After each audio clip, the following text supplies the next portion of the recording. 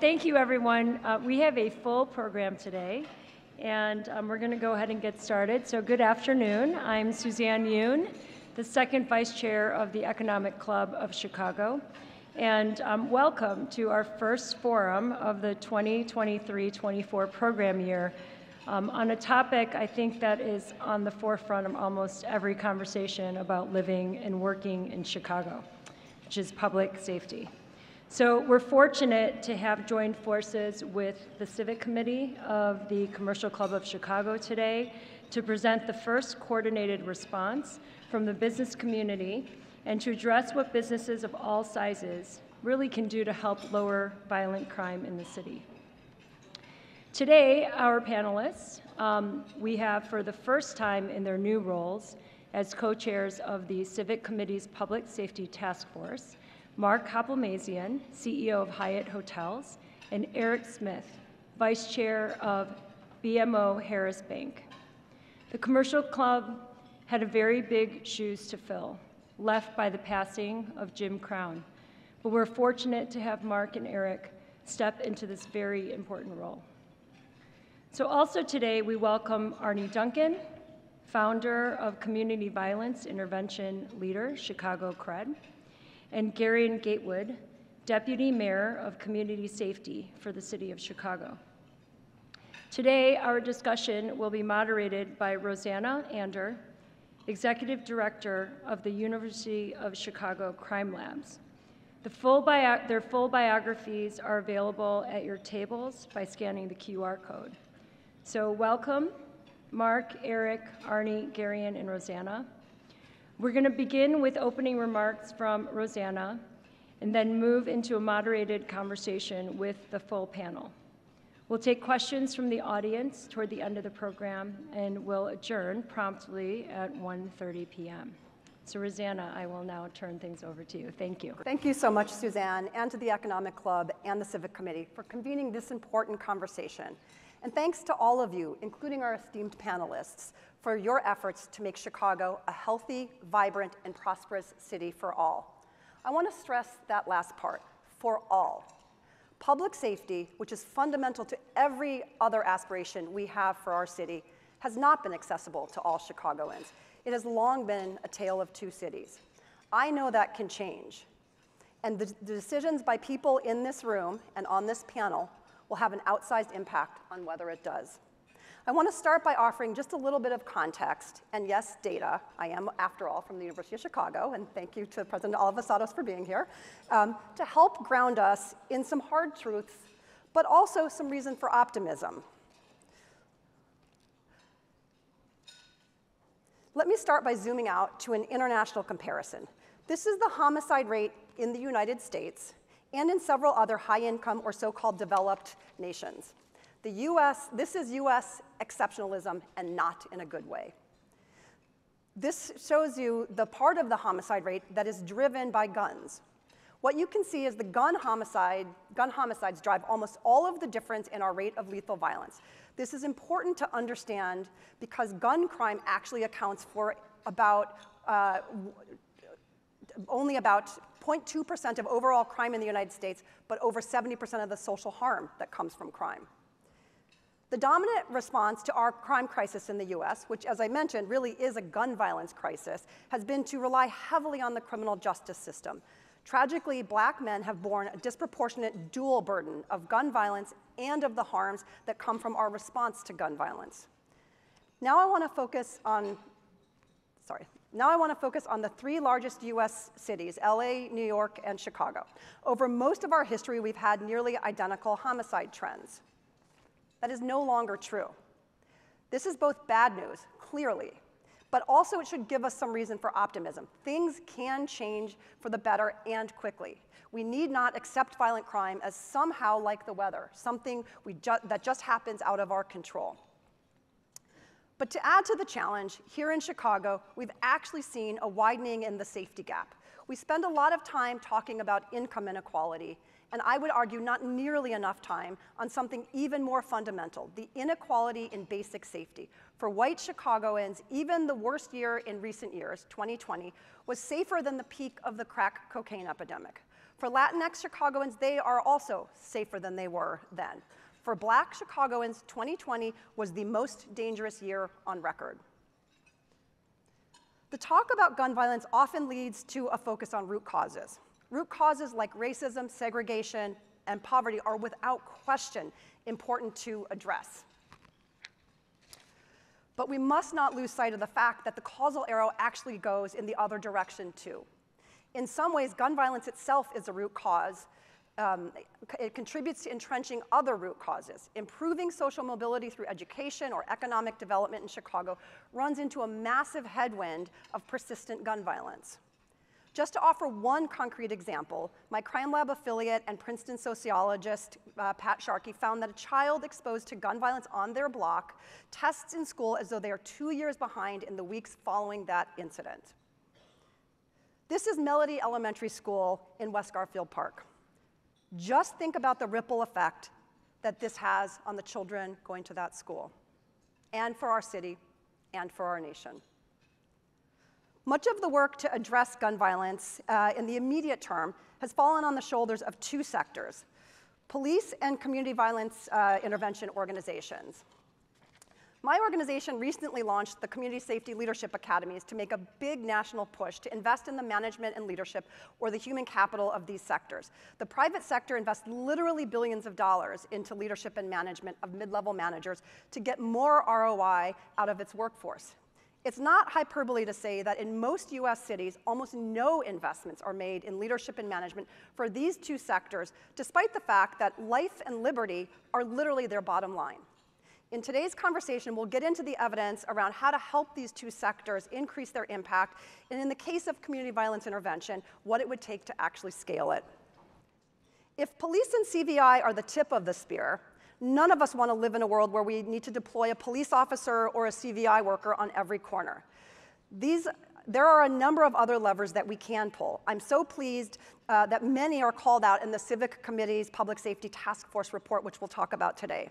I also want to commend Discover for taking a place and people-based approach in locating their new call center in the Chatham neighborhood on the south side of Chicago. And I also want to highlight the encouraging evidence that employment strategies really can help improve safety. Again, we'll delve more into this in a moment. Before us today is the pressing and urgent question of what the long-term future of our city and the people in it will be, and what role will each of us play. We are at an inflection point with much opportunity ahead, with a new mayor, new leadership for the Civic Committee's Public Safety Task Force, and Chicago continues to be at the forefront for innovation and generating evidence in public safety. But will we act on that evidence? Will we take it to scale? Answers to these questions will determine which direction we go. So I'm going to go ahead and start with my first question for our new co-chairs, if that's okay. I'd like to ask Mark and Eric to talk a little bit about the task force's recommendations and kind of walk us through how you landed on the recommendations that you did and what the Civic Committee is going to be doing to really engage in public safety and bring the rest of the business community along. Great. Thanks, Rosanna. First of all, I just want to start off with a moment of gratitude for all of you. The showing today is actually evidence that this is a really critical issue for so many leaders in Chicago. If I distributed, of course you can see for yourself, but the invite list and those who applied and those who are here, it's stunning. And it's inspiring to me. It's what gives me the energy and the motivation to keep going. I also want to say deep gratitude to Eric, Garien, and Arne, to Jenny and David for hosting. We're all extraordinarily committed and really serious about this effort. So I'm going to lead off, but quickly turn it over to Eric, and we'll sort of tag team this as we plan to do our co-chairmanship. I'm blessed with the best co-chair anyone could possibly ask for. This is basically what we refer to as the house of the task force. And the good news is, even if you can't read it on the screen, which is not, oh, there it is. You do have a printed copy at your table, and that is absolutely legible. Good move to whoever decided to put those on the table. So basically, I'm not going to actually read off of this card, but what it does cover is what the ultimate vision is. That's the roof part of the house. What some of the critical, I guess, markers might look like over the next 5 to 10 years with respect to homicides and gun violence, although I'm going to come back to that point in a second. And then the 5 pillars. And the 5 pillars are really what Eric and I want to cover right now. The first one is to partner and scale neighborhood community violence intervention efforts. So first and foremost, what is community violence intervention? As Rosanna just covered, gun violence and homicides are not a thing unto themselves. You have to understand what's happening in context of the community. And you can't do that without being in the community. So the first thing I would say about CVI, about community violence intervention, is that it is an explicit recognition that this is an ecosystem problem that needs to be addressed in an ecosystem kind of way, highly coordinated across community-based organizations, the community itself, critical, the police force, government, and business. Those are the key constituents that need to be engaged in addressing public safety. And public safety should not be defined as simply the reduction of gun violence and homicide. It should be thought of as the health of the community, because you're trying to elevate both the economic security that comes from a vibrant community and the well-being of the citizens. So what some of the critical factors are that CVI organizations like CRED, like READY, like CP4P are doing, like UCAN, supported, by the way, for the Partnership for Safe and Peaceful Communities, PSPC, which has been in existence for a long time and dedicated a lot of effort to this. So these are not new efforts, is outreach. You have to be on the blocks and walking the blocks to engage in the community. That's number one. Number two, case management.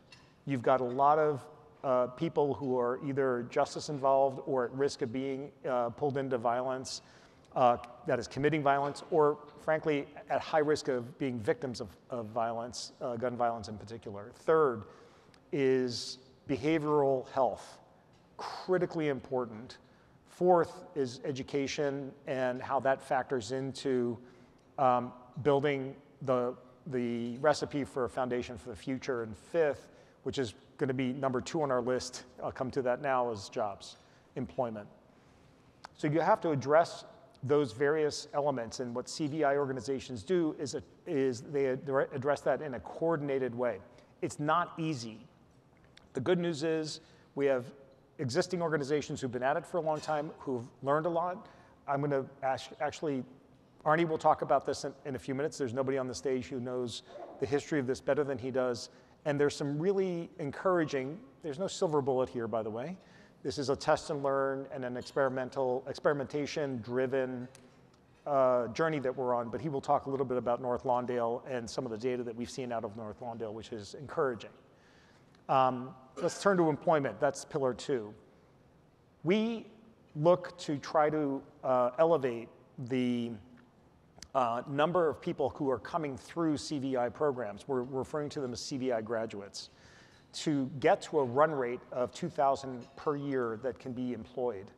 So our call to action, which we'll talk about at the end, is for every organization, whether you're a corporation, a university, a hospital system, a not-for-profit, it sort of doesn't, government organization, doesn't matter, to find initially 5 to 10 positions into which you could hire CVI graduates.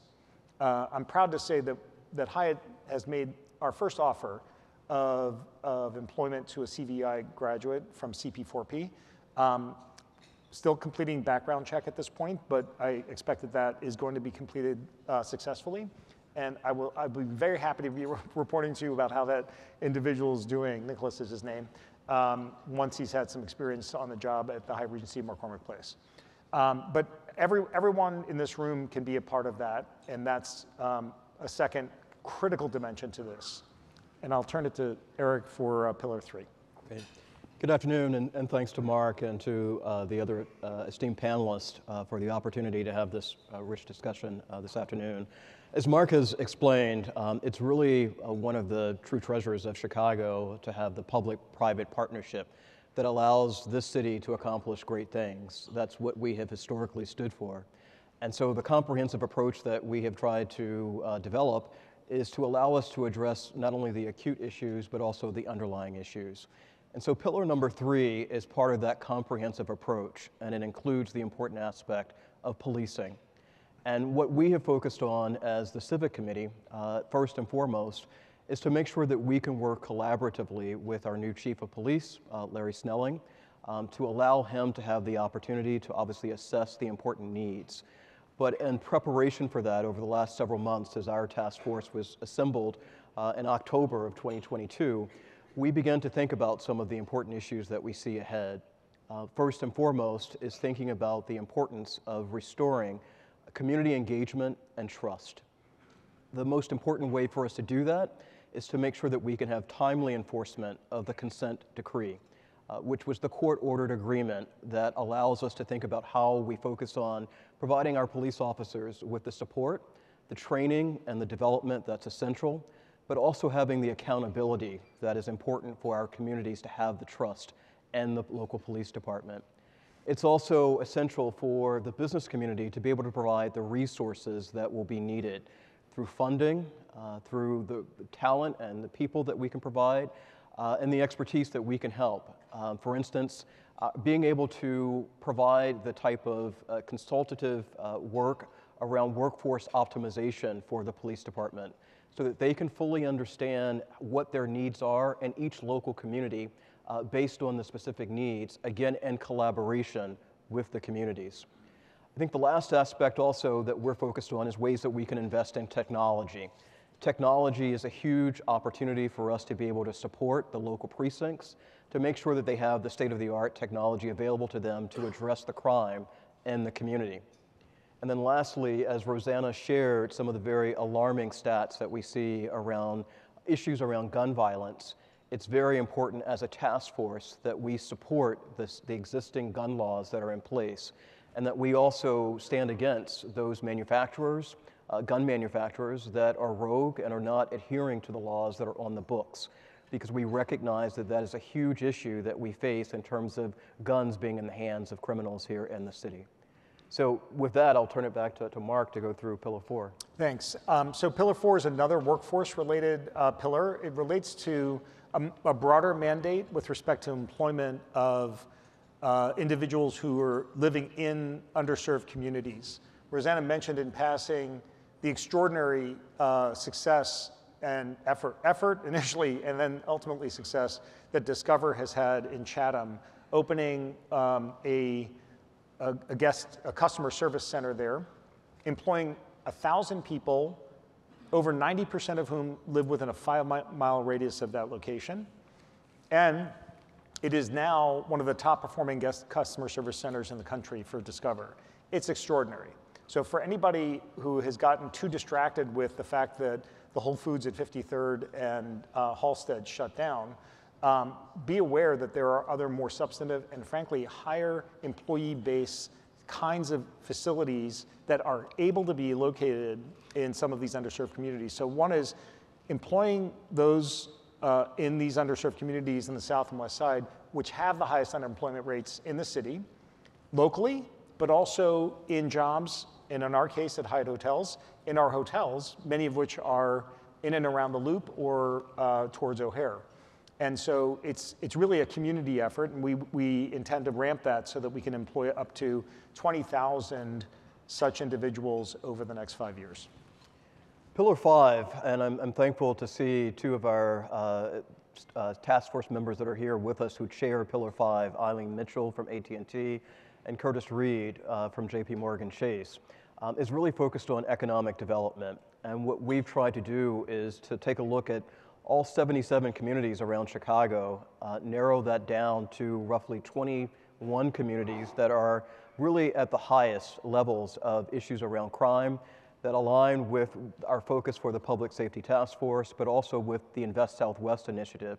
And from that group of 21, we selected 6 communities that we are identifying as being our top priority for where we want to focus, ways that we can make sure that we're providing access to capital and the funding and the resources that will be needed to provide the economic development and those communities that have been, for far too long, underinvested in. The communities that we've identified for a preliminary basis are Auburn Gresham, Austin, New City. We also have selected South Lawndale and South Shore and Washington Park. We selected those communities not only because of the rate of crime, and in some cases they may not actually represent the highest rate of crime, but those 6 communities actually have an economic infrastructure that we believe will allow us to go in and to mobilize the structures that are there, not only in terms of the local businesses, but also the organizations that are on the ground, and the social services that will also be important for wraparound services in order for us to bring back economic vitality to those communities. Fundamentally, we believe that this is an issue that we have to address, that we have to be intentional around. There's no reason why the zip code that a child is born in should determine his or her success. And the safety, the public safety aspect is one that we believe requires that sort of comprehensive approach for us to make sure that the business community can lean in and provide that support that will be absolutely critical to the success of this initiative.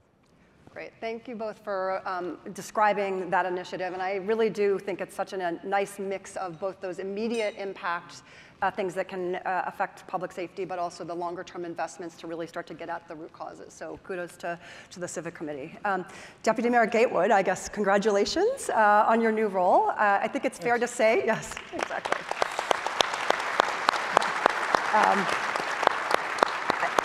I think it's fair to say we have a room full of people willing to offer their time, treasure, and talent to make the city safe and vibrant for all residents, both present and future. We want a growing population.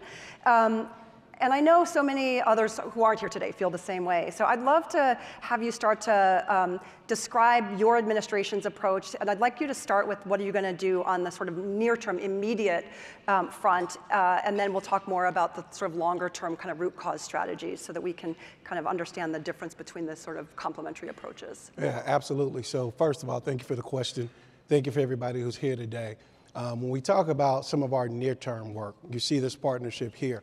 But what we've done from the administration standpoint is for the first time ever, we've created a community safety cabinet. I see my buddy Ken Meyer over there, who's a big part of that, where we are taking every single city agency in the city of Chicago to sit down and think about the role that we all play in safety. Not just one, where we have historically looked at CPD for safety, or we've historically looked at the fire department. What's the role the business departments can play? What's the role that the parks department can play in safety? So we have a comprehensive approach. We all understand that every single person in this room, whether you live in the city, regardless of who you voted for, our conversation, is always about safety. Everybody cares about safety, so understanding that that is all of our role to attract people who believe in safety and really work towards those goals. So some of the short-term work that we've continued to do is we've continued investments, right, in community violence intervention, continue our partnerships with economic development, and we've tried to create stronger relationships with the business community. And we do that on a regular basis, not only from the business community, but also strengthening our relationships with the faith community, youth organizations, and many other organizations around the city, because we all play that role.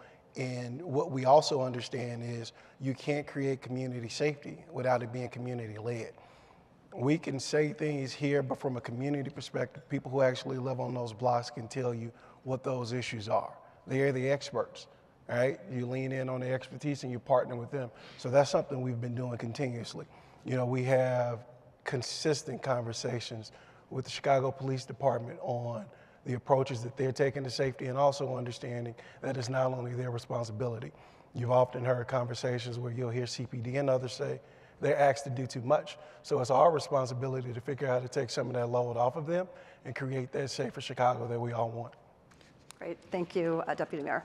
Arne, I want to say that I think that Mark did an amazing job describing what CVI is, so kudos to you. But I'd love for you to maybe elaborate on his definition, his description of it, but also Tell us why you decided you could have gone and made a ton of money in the private sector after the career you've had, and you've devoted yourself to really working on community violence intervention here in Chicago. So can you tell us why you did that? And also, I want to have a real conversation. What are some of the hard lessons you've learned? I don't want to just tell the stories of the successes. Well, first of all, I don't know if I could have made a ton of money, but I'm doing. I may miss those calls, but no, I'm doing. I'm doing exactly what I want to do, and this work for all of us is real personal. And going back to being a teenager in Chicago, playing basketball, lost friends who protected me and gave me safe passage out of neighborhoods. That, I think, shapes you and scars you in some ways that are a little bit difficult to talk about. Fast forward to leading the Chicago Public Schools for 7.5 years. Happy to talk about successes at another lunch if we want to do that. But on my watch, during my 7.5 years, on average, we had a student killed every 2 weeks due to gun violence. It was a devastating rate of loss, and it's by far the hardest part of my job was meeting those families 99% of the time after they just lost their young son or daughter. And everything else, academic achievement, labor management, budgets, operations, all that was way easier than dealing with that. It got progressively harder. And very naively, when our family left to go to DC, end of 2008, I really thought Chicago was at rock bottom. I thought it couldn't get worse, and unfortunately it got a lot worse in the 7 years we were gone. So for me, coming home, a city that's given me every opportunity, this just felt like the crisis facing the city and didn't feel like it was being addressed. And just to add a little bit to the stats that Rosanna talked about earlier, Chicago's about six times more violent than New York. We're about 3 to 4 times more violent than LA. We have about 200 more homicides each year than any other city in America. It doesn't have to be this way. It doesn't have to be this way, and we have to have a collective sense of urgency. We have to acknowledge the crisis. We have to acknowledge how broken it is. And then collectively, this work does nothing if it doesn't humble you. The lessons are extraordinarily difficult. But if we work together, I'm convinced we have a chance over the next 3, 4, 5 years to dramatically, not incrementally, dramatically reduce violence. So how do you reduce shootings? The most important thing you can do is try and stop the next shooting. And a huge amount of violence in Chicago, unfortunately, is driven by retaliation, because very few homicides get solved. The communities where we work on the south and west sides, about 10 to 11% of homicides get solved. So that means you literally have an 89, 90, 91% chance of getting away with murder. And if you just shoot somebody and don't kill them, basically none of that gets solved. So police rebuilding trust is critically important long term. The mayor picked the perfect person to lead the police department, Larry Snelling. I think he's gonna be fantastic, but that's gonna take some time. He can't do it by himself. We have to help him. So while police try and rebuild trust with the community and actually solve crimes so you don't have street justice, it's critically important that we intervene with those young men and women. And we can call them at risk, we can call them at promise. I don't like to get into academic debates. They're just acutely more likely to be shot than most of us in this room. Northwestern's done an evaluation of young men we serve. They say on average they're 3,000 times more likely to be shot than the average Chicago resident. And the level of stress and trauma that they're dealing with every single day is extraordinary. Jeremy Jordan, one of our guys in the back, he was first shot at 13. Joseph Thomas is back here, he was first shot at 10. When those things happen, it changes how you view the world. It changes how you move, how you act. And so working with those young men, young women, we're down to 13-year-olds now, call them at risk, call them at promise, call them whatever you want. And CRED is just one small part of this. We have about 24 amazing partners around Chicago we work with. I really don't want to even talk about CRED. Collectively, we have to serve those men, women, and teens most acutely at risk of shooting or being shot, help them heal from trauma, help them get their high school diplomas, give them a life coach, and ultimately the jobs piece is hugely important, because I can't ask people to put down the guns if they don't have a job to go to. Jeremy Jordan's doing great because DLA Piper and Rich Quitter has hired him and a couple of other of our alums. If that wasn't possible, then again, we're selling false hope and we're part of the problem. So collectively, if we can create a pipeline that the business community is willing to hire, and we have to get to real numbers fast, and I'll be very clear, it's not hiring someone right off the block or right out of Cook County Jail, but it's those alumni that Mark talked about out of our collective programs. Then we have a chance to do something radically different as we go forward. right, I'm going to ask you another question.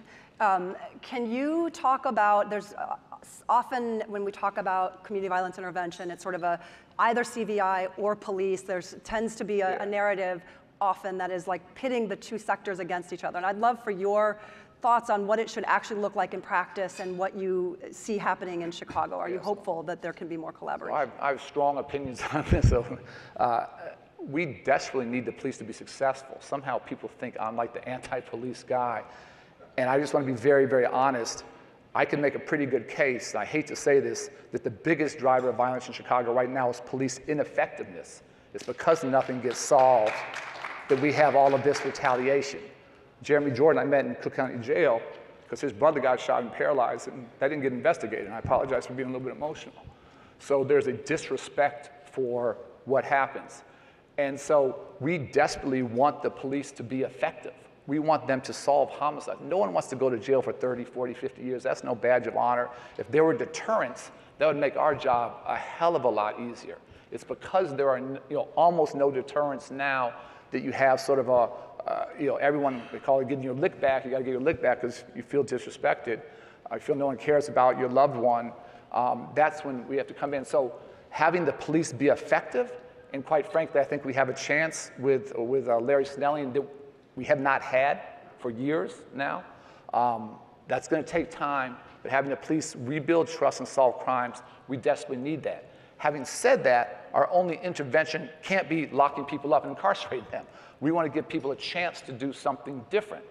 And historically, we've had a incarceration-only strategy, and no one got locked up, so it was like beyond ineffective as part of the problem. But if we can give people an off-ramp, give them a chance to do something different, then we don't have to just rely on a strategy that's been failed. So there is no conflict there. We need both. We need to be accountable for our results and hold ourselves accountable and be transparent data. We need the police to actually solve homicides. And if we're both holding up our side of the bargain, then again, not 10 years from now, but next 2, 3, 4 years, you'll see the communities most impacted by gun violence become dramatically safer.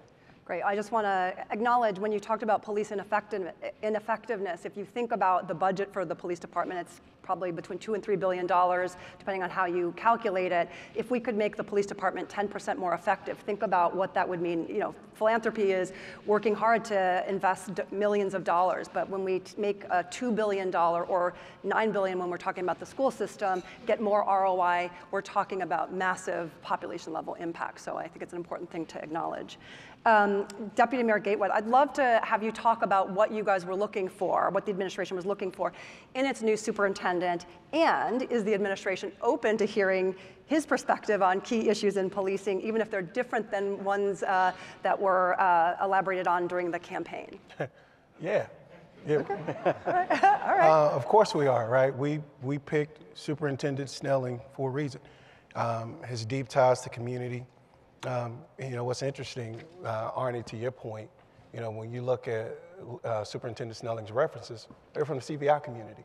So Superintendent Snelling understands the impact and the importance of collaboration. We talk about the work that the Community Commission did with deep community involvement in helping select this superintendent. Not only are we open to having discussions with people who may not agree with the approach that the administration is taking, but we welcome it, right? Like the mayor was here at the Economic Club a couple of weeks ago, right? And we continue to have conversations with everybody. Not only are we going to support the incoming superintendent and the work that he's doing and really investing in his leadership, but we want to make sure we are able to offer supports around him, right? Again, because we understand consistently, and the message has been the same, that we are asking police to do too much. So how do we make sure we layer our approaches and our supports from other entities in government, our partnerships at the county level, at the state level, at the federal level, and then thinking about how we layer with the community-based organizations. So there is no strife at all. We partner on a regular basis, talk almost every day. Honestly, I may have talked to Larry Snelling more than I talked to my wife as of late. So there's not an issue with us. We consistently work together because we know our ultimate goal is to make the city safer. We want to make this the safest city in the country, and we can only do that through collaboration. Great, thank you. This is a question for both of the CEOs here. I'd love for you both to talk about how Chicago's public safety, both environment but also reputation, has had an impact on your companies, your businesses, and kind of, I assume it's partly why you're getting involved in this, but I'd love for you to maybe paint a little bit of a picture of what the impact has been when you go out trying to recruit people, bring people to Chicago. How does that affect your work? So whoever wants to take it first. So from my perspective, and I'll be a little bit more narrowly focused here given the business that I'm in, but the travel and hospitality sector in Chicago, especially given the enormity of the convention business that comes through McCormick Place, is in excess of $2 billion a year of GDP for the city. So the number one, someone was asking me earlier about group bookings into Chicago. And we continue to see group bookings into Chicago. What I would say is we track this. The number one question in every single case in the past year has been about public safety and about what steps within our hotels and what McCormick Place has been doing to elevate safety. So it is on everyone's mind. And I know that, frankly, it gets amplified in all the worst ways. And I apologize for any members of the press in the room, but sometimes the most, popular or sensationalist thing you can put on the cover is about shootings and killings, and that's actually what people think of when they think of Chicago as a consequence of that. I think that our job here is to turn that narrative on its head and start talking about how many people we've been able to employ and how successfully the income levels and the opportunities that we are seeing elevate in the underserved communities, some of those success stories. By the way, in addition to Discover, ITW is now active in building out some manufacturing facilities in Austin. So we're talking about going into some of the most affected communities with the highest at-risk populations and setting up businesses. So those are the things that I hope make it to the headlines. But it has an impact, there's no question about it. I think Eric actually is better qualified to talk about the community effort because you led the way in getting BMO into Austin as well, so. No, it's an important issue for us as we think about our mission at BMO, which we call it to boldly grow the good and business and life. And it's directly tied to how we think about promoting a thriving economy. The public safety issue has a huge impact on us here economically. It has a huge impact on the lives of our children, our families, our employees, our ability to recruit top talent.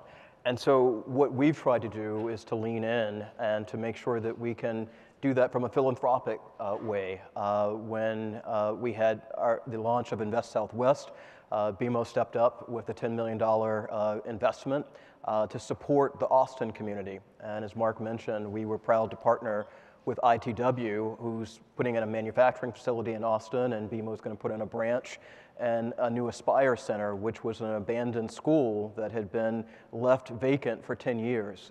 The impact that had on that community was huge.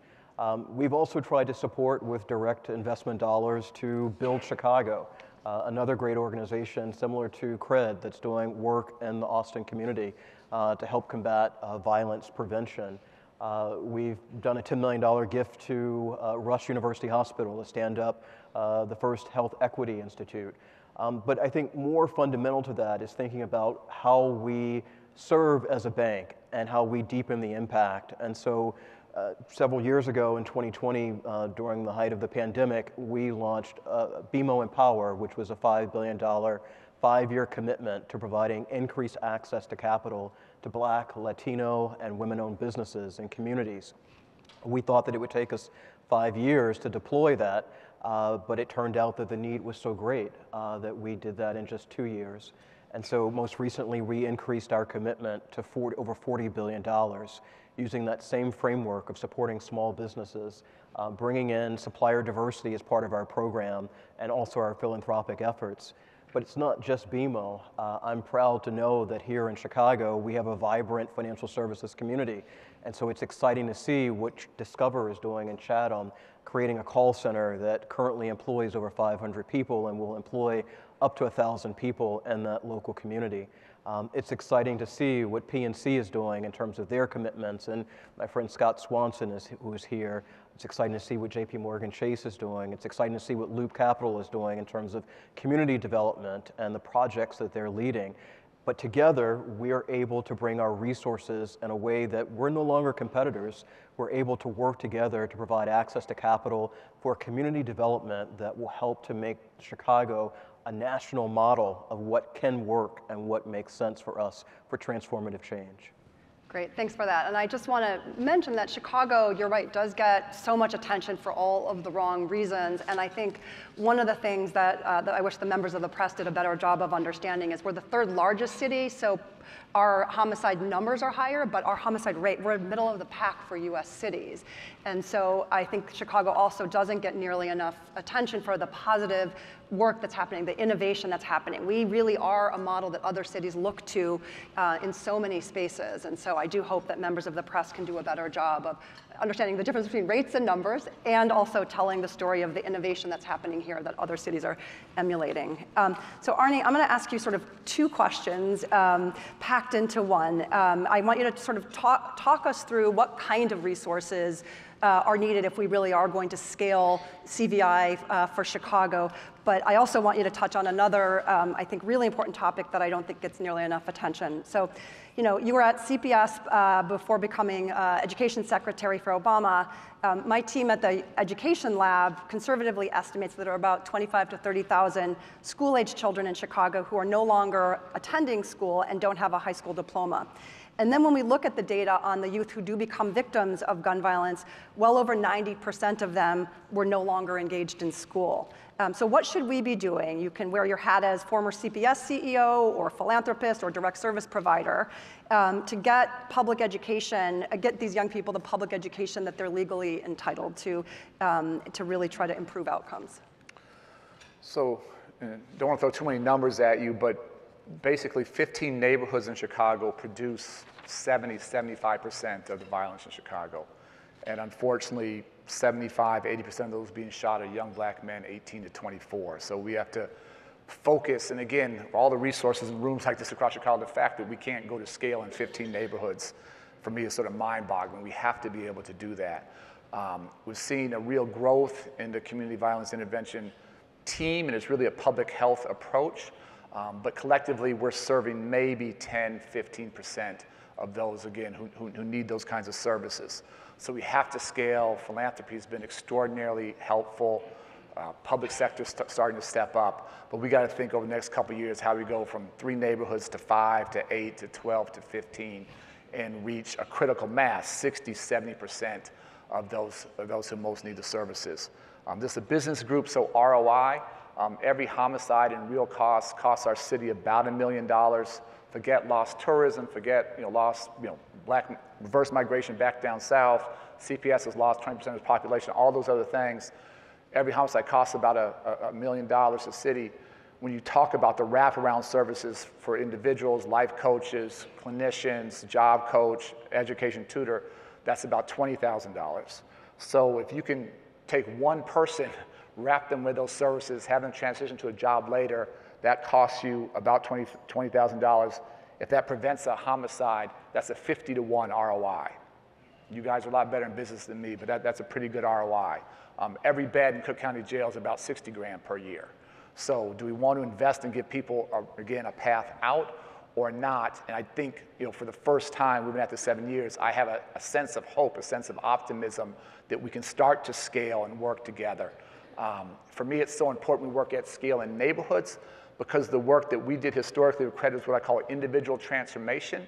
But if you're just doing that and you're not changing the violence dynamics in the neighborhood, then you still have way too many bullets flying.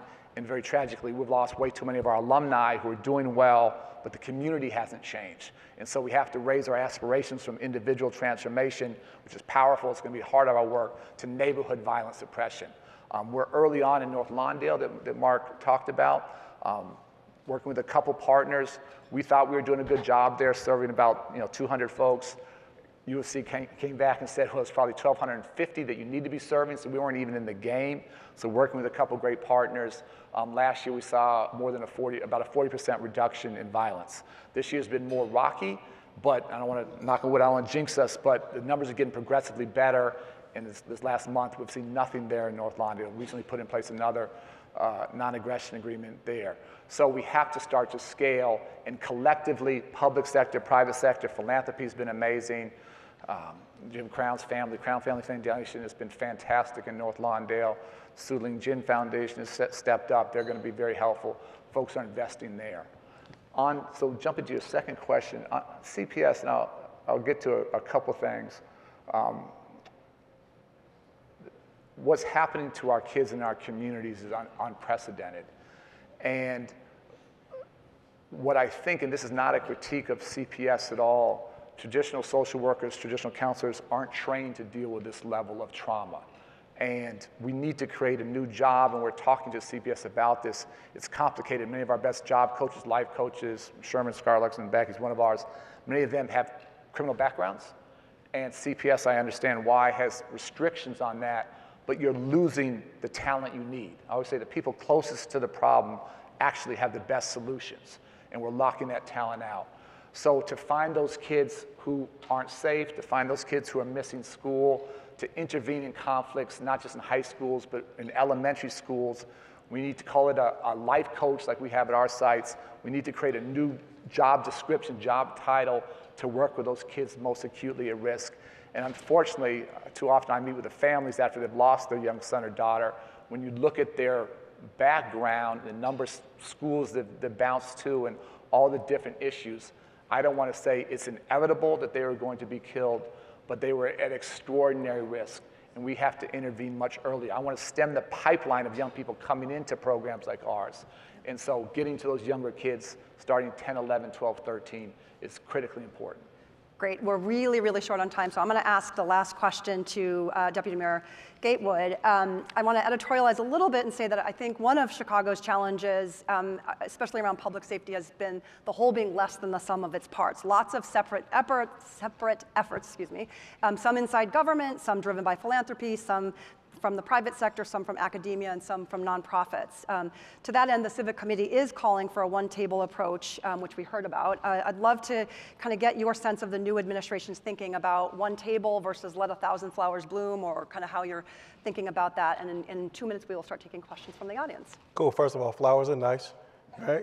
But honestly, Rosanna is. Yeah, look at that. How about that? What a coinky dink. Yeah. So honestly, we've been building with partnership in the Civic Committee, with partnership with the the Chamber of Commerce, with partnership with the faith community, research community, all around the board, taking our approach to building out plans to address the root causes of violence.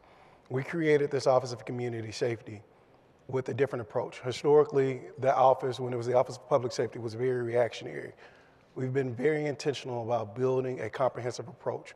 We have very similar pillars where theirs align with ours, but we're also approaching not just from the community violence intervention perspective, we're also looking at education, healthcare, economic upward mobility.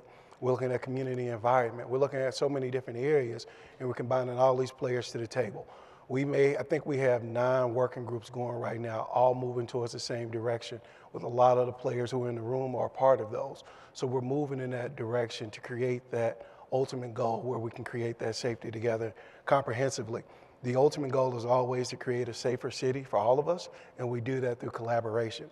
We may have 300 folks come through City Hall every week to build on safety issues, and they are representing all communities around the city. From the nonprofit space, we have young folks helping guide us, really impressing us on what we're doing on the budget, and also really thinking about how we collaborate with our partners across the board.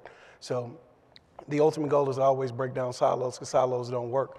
You can talk to anybody in any sector. The same issues you're having in economics are the same issues you're having in healthcare, are the same issues you're having in violence. So let's break down those silos and work together. And this is one of the big steps today. One of the big public steps, because we've already been working together. Perfect. We're at exactly 0. Well done. Efficiency. Yes, exactly. So we're going to start taking questions, I believe, from the audience. I think there's somebody who's going to be walking around with a green, I can't really see. Green panel. So if the audience has questions, and while we're getting questions from the audience, the question I didn't get to ask the panel that I want you to work into one of your answers is, what can the business community do to support this work? How can the business community be more engaged with the new administration, with CRED, and with the Civic Committee's new efforts? So I see some hands, or I saw some hands. No? Good afternoon, George Jordan with Oxford Hotels and Resorts. I've heard a lot of great talk, but I haven't heard anybody mention drugs. I haven't heard anybody mention the no snitch policy on the west side and south side. And I haven't heard anybody mention the old notion in New York, and I'm not saying we should emulate, of broken windows, and more specifically the, what do they call it, where they're spinning their wheels in the intersections and scaring the hell out of the locals. So I was just wondering if any one of you would address those three topics, because I think they're hand in glove. I'll try and take a couple, and these are all complicated issues. So drug addiction is a real issue, but historically, folks are making a lot of money on the streets selling drugs, and for all kinds of reasons, those economies of scale have gone away. So very few people are making money. When young people come into our program, we pay them a small stipend. I always ask, are you taking a pay cut or pay increase to come work with us? Half the folks are taking a pay increase to come work with us. And those that are making a little bit of money on the streets, it's fast money, it's not stable, it's all kinds of risk. And so there's a myth that everyone's getting rich out there. That's really not true. I would challenge you on the no snitch stuff. I know 3 people who have talked to the police who have been killed, unfortunately, and that gets around.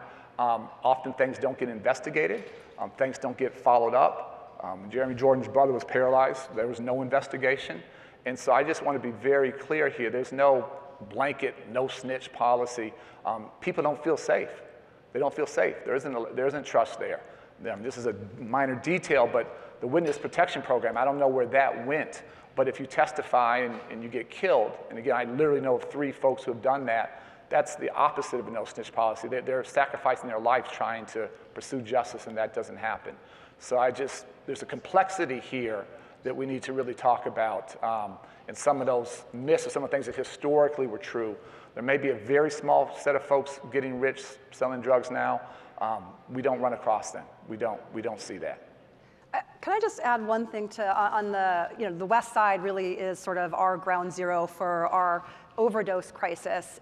We have far more overdose deaths than we do gun violence deaths, and I want to acknowledge some important work that's being done by community organization Thresholds and the Chicago Police Department to really try to put police back in the job of focusing on violent crime. And I really do echo what Arne said, that when we read the narratives of homicides in Chicago, it's much fewer are tied to the drug markets than I think the public narrative would have you believe.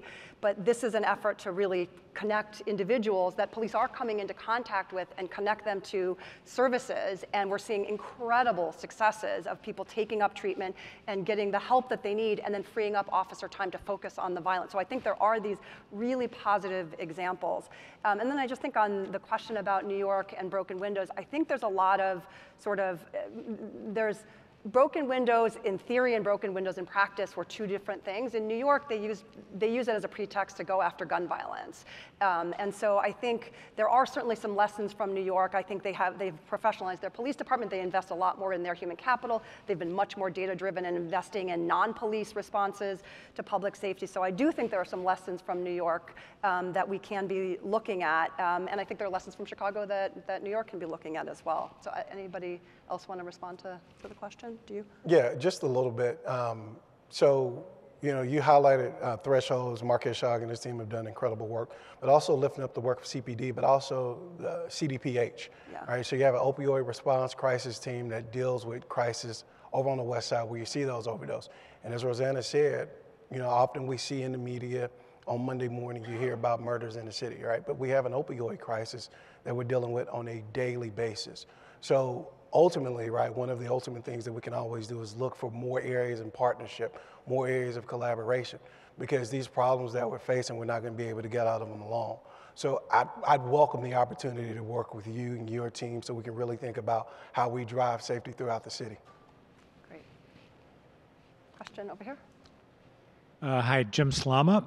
I heard you starting to talk about New York. which I appreciate, and the important use of data. Also, your chart showing kind of like crime in New York and LA plummeting and Chicago going up. What else can we learn, especially also from LA? Clearly, they learned some lessons as well, and I'd just love to hear more about that, and also how data can most effectively be used to combat crime. I'm going to let Arne get the first crack at that one. So, two of the leaders on my team in Chicago CRED, we actually recruited from LA because they actually effectively reduced violence there. And it's interesting, a few different lessons. One is taking sort of the CVI work to scale. Second, we talked about sort of the neighborhood interventions. It's interesting, LA is starting to struggle again. These things are sort of cyclical. So my team is spending some time back in LA trying to sort of get them going again. I do think we have collectively started to build a public health infrastructure across the city here that is really powerful. So I'm hopeful. I do think we can, our goal, if we're going to get to those levels of violence, we need to get down to 100, 150 homicides a year. That's a 75, 80% reduction, and that has to be our collective goal. So there are important lessons there. Every city is a little bit different, but again, there's no reason why we should be this crazy anomaly, this crazy outlier relative to those other cities. I think it's, the last point I'll make, on the data transparency, it's important that all of us, CPD, us in the CVI community, we have to be transparent with data. We have partners that we started funding a couple years ago, very significant funding they were doing great work, had been in the community forever, but they were uncomfortable sharing data, uncomfortable being held accountable. And so we had to cut off that funding. And so we have to be very transparent with our numbers, where we're succeeding and where we're not. And I think if we're all doing that, that for me is like table stakes for starting to build the kind of infrastructure in each neighborhood that we need. It's got to be transparency around data and outcomes. Does anybody else know? Yeah, to that data piece, right? I think data helps drive decisions, but it's also important that we all understand, and I know everybody in here does, but it bears saying. When we talk about data and numbers, we're actually talking about people. Lives. We're talking about families. We're talking about loss of life throughout our city. So we have to be cognizant of that, right? So we can set goals of success, but also we have to think about how we invest in communities, how we're wrapping our arms around these folks who have been traumatized on a daily basis, and how we work together to bring healing to these communities.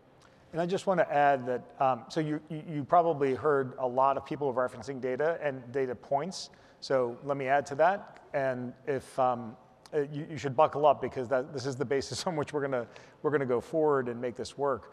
But the scaling of CVI, I mean, Arne gave very specific examples in one neighborhood. They were serving 200 people, individuals in North Lawndale. That went to 600 by the end of last year, on its way to 700 out of the 1,250 that he referenced, okay? There is a tipping point. He said you gotta get to 60% plus. You have to at least get to 50% to start to see that kind of turnover. And so the ask that we are gonna talk about later is to raise $100 million to scale CVI in 10 neighborhoods.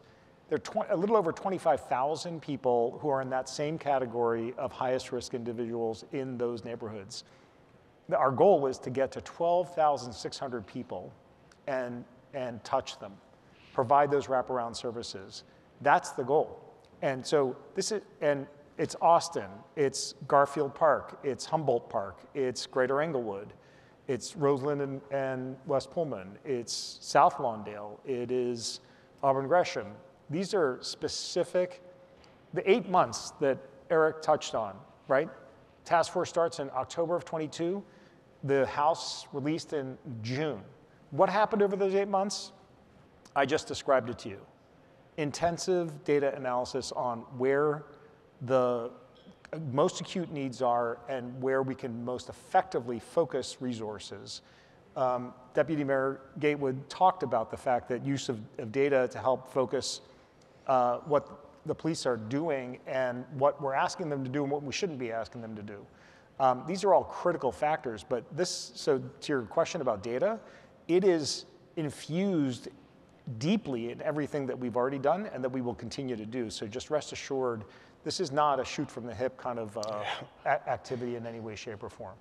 And just the last point on Los Angeles, I do think leadership matters, and you've had incredible leadership in the police department and Connie Rice, the civil rights leader, working together to model what they wanted to see from their city leadership and in their community, and bringing together the different sectors working on violence prevention, and then consistent funding year after year after year based on data, based on need by the city. The city invested directly in trying to reform the police department and in trying to build the infrastructure for the community violence organizations to operate. So leadership really does matter. Just quick, real quick, sorry. Charlie Beck, amazing police superintendent in LA. He has a very interesting line that's a little counterintuitive. He talks about the goal being fewer arrests and less crime. I just want us to think about that. Fewer arrests and less crime. That's actually the sweet spot we're aiming for. All right, question. Hello, hello everyone. My name is Mary. On March 12, 2012, my only child was killed due to gun violence. On the south side in the Grand Crossing community on Ingleside, 79th Street, I took my pain into advocacy, and I partnered with CPS, schools, mainly Hirsch, because that's where my son blood lies on that ground. However, I'm frustrated, I'm stressed, because I keep hearing the community have to engage, the community have to step up. We did that with the advocacy work at Hirsch Metropolitan High School, which is underserved, underinvested, under-enrolled, and it's a high crime community.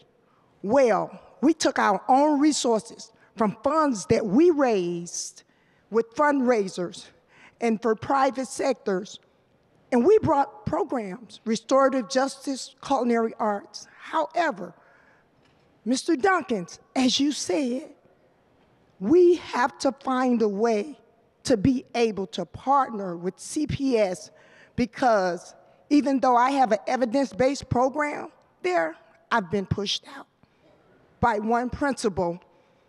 And the reason being that I get is, well, he's the principal. And what I can't understand is that we're constantly being asked to step up, and we're constantly being asked that we have to be in the community and part of the community in order to be, and for the work to be led by the community, then why is this such a painful process trying to help our kids in the most disinvested community and underserved community? Because I'm going through that process right now at the school that we have been providing service since 2013. Yep. Yeah, we didn't just walk off the street. My son was killed in 12, so it was 2013, and we're going through this process now. So we would love to be able for it to be some protocol for the community that's doing the work to be supported with the work that they're doing. And how could that happen? And Deputy Mayor, maybe you can help with that too. Yeah, so we can talk afterwards and we can exchange contact information so we can see what's going on with you and try to get the ball rolling. That's a simple one. So let's find some time together after this one. Yeah, and full disclosure, Mary Long is a dear friend of mine, and I have such admiration for the work that she's been doing. I think it would be so easy after the loss that you went through to just give up, and you have been going at it. So I think we do need to find ways to make it easier for individuals like yourselves to be able to do the work and not create so many barriers and obstacles. So thank you for sharing your story, and I will make sure Deputy Mayor has your contact information. And Rosanna, if I can just add, our hearts go out to you.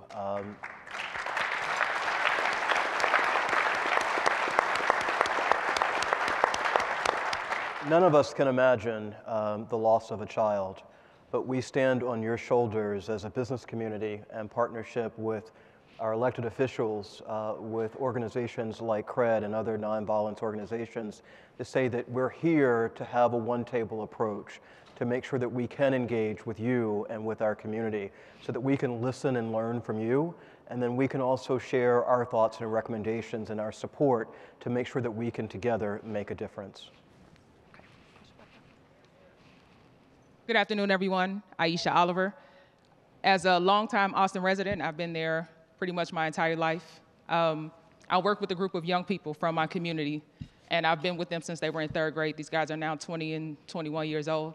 I would like to know how you all plan to find those neighborhood heroes who don't have the $1 million budgets, but we have the most impact in our communities because we're born and raised there and we have constant contact with these young people. But also, I want to ask you all, how would you address that very same group of young people, Black males between 18 and 24, also have the most treacherous encounters with the Chicago Police Department? And it is a deterrent because these young people, we created a safety plan for our community and we've been doing it for 3 years. Super hyper local, we've made a lot of impact. And all summer, last summer, those guys were so discouraged because of their interactions with Chicago Police Department. It really set those kids back because they felt like they were doing such a great job. So one of the things that I want to suggest to you all is having more trainings where the police is learning from our young people, because there's clearly a disconnect with a lot of them not coming from our community. They come with a mindset already of what it's going to be like and what these young people are like. And it really helps to, make the divide greater because they don't know how to interact with these young people. So I would like to suggest to you all that we start having conversations around the interactions with young Black males between 18 and 24, but also how can the student become the teacher? Great, we are almost out of time, so I'm gonna, if we have one more question, let's take that other question and I'm gonna let the panelists answer whichever questions. And thank you, I could not agree more with your comments about the need for police training. Hi. Oh, hello, Victoria Bills. My question for you guys today actually kind of chimes a little bit into the lady that was just speaking. So we talked earlier about the police budget is about $2 to $3 billion for the city of Chicago, yet we also tapped in on the point of police ineffectiveness, even given that large budget scale. So would you, or do you believe that perhaps there is a need for reallocation of those resources, or do you believe that the police should be provided more resources in order to create more effectiveness in the neighborhoods that they serve? Great, thanks for that softball question to close us out. I'm going to let whoever would like to take that question take. No, yeah, and we'll wrap up after this. So, any final comments that you have? Well, I feel like that question. Yeah. Feel like. So, a couple of things. First, to your point, neighborhood heroes. We want to work with everybody. Right, so really being intentional about that and getting past buzzwords. Like, we can talk about training that's needed, but we got to get to action. All right, folks need to actually build relationships with young folks in these communities, right, and stop with the over-policing and criminalizing people for being Black in their neighborhoods, right, for living in their neighborhoods, for living their lives. So we have to get to the point of action on that piece. To your point, reallocation of budgets. It's budget season, it's an interesting time. This is our first budget, and we really think about what the needs are for the whole city, how we invest in the entire city. How do we think about the approach that not only CPD is taking, but what are we thinking about in safety overall? We have asked CPD to take a deep dive on their budget to really look at how they're approaching safety, how they're approaching collaboration, and the mayor has a budget address in a couple of weeks where he'll really dig into what we're doing as a city for the police budget, not just for the police budget, but for the budget overall. What I will tell you is we have to work together more collaboratively to get the outcomes that we want and the outcomes that we need. So that means a different level of accountability, and not accountability as a buzzword, or not transparency as a buzzword, but people need to feel safer, right? Again, I know we can talk about numbers, right? But what's a number matter to a person who is impacted? You know what I mean? So we have to get to a place where we can actually make communities safer. And also understanding that, again, reiterating the point, safety alone is not CPD's job. Right? It is all of our jobs who step foot in this city, who cross through this city, even the folks who tweet me from Kentucky about the city.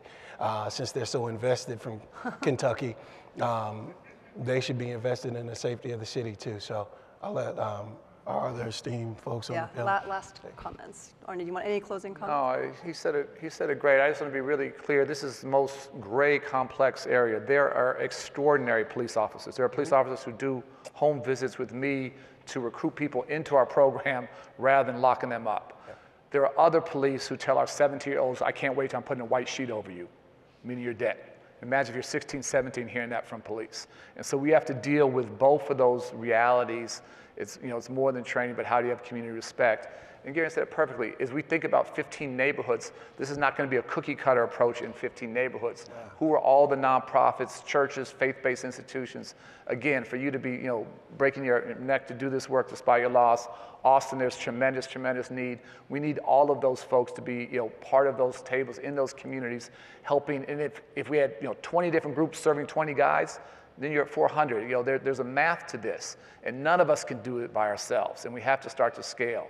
And so, I'm hopeful there's an opportunity that I haven't seen in my 7 years doing this going forward. It's going to be messy, it's going to be dirty, it's going to be complex. We're going to, yes, yell and fight and scream someday, but 5 years from now, if we're not way, way lower than we are today, then collectively we would have failed, and we just can't afford to do that. All right, 23 seconds. I want to get invited back. So any last comments from either of you?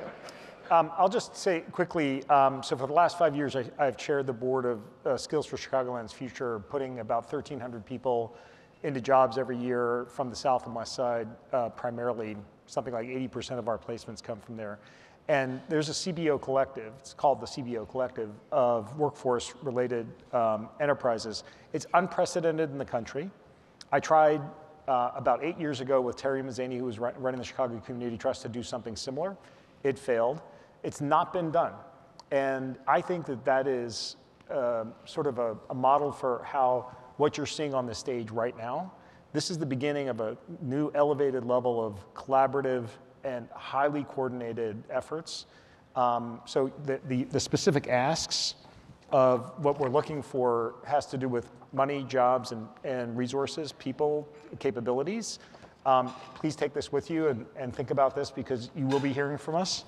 If you want to learn more, there's a QR code for you to do that. But I just want to leave you with a sense of optimism that if we can actually together pull a number of different CBOs together, and we can pull this community together this way, we can get this done. And we have high confidence that with the people that are involved in it and with the collective effort of all of you, that we can move the needle.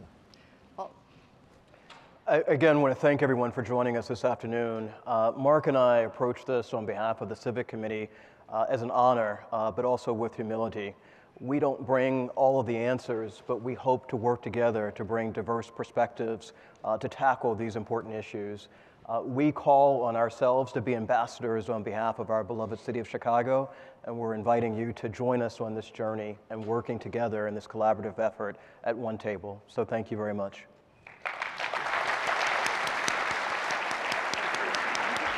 Thank you again, Rosanna, Mark, Eric, Arne, and Garien, for such an important conversation today. And I just want to reiterate, I think, what the call to action was, and I would really love for you to repeat this, because we're here as a community.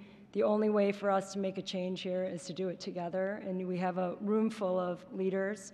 And if there is a call to action for the business community, if there's one or two things we can all do today, what is that? Yeah, I think first and foremost, recognize that every one of your organizations, you can find positions to hire CBI graduates and others that we are bringing along to provide a different kind of pathway to. Just identify 5 or 10 in each of your organizations, and we'll get to the kind of volume that we need to. We've got to start somewhere, though. We've got to begin that journey with a single step. So I would say that's one clear takeaway. The second is, for those of you who are into math, you can take $20,000 or $30,000 per person. You heard the ROI associated with it, right? It's a stunning ROI. And you can say, well, Mark said there was 12,600 people. That's half of the most at-risk communities. And when you do that math, you come up with a number like $400 million. So for those of you who have cognitive dissonance and saying you're trying to raise 100, but there's a need of 400, the answer is, yeah, that's correct. But we have to start and recognize that we are ramping from a relatively modest level of engagement right now and throughput on graduates coming out of CBI programs to a very high level. So that's what that recognizes. We're not misleading ourselves or kidding ourselves that it's not going to take more resources than that. But the reason why we felt that that was the right starting place is because we need to make sure that it's matched with capacity building. So those are the two things I would leave with you. Thank you very much. So thank you to all of our members and guests for joining us today. And we hope to see you all at an upcoming program. So please enjoy the remainder of the day. And this adjourns our meeting. Thank you.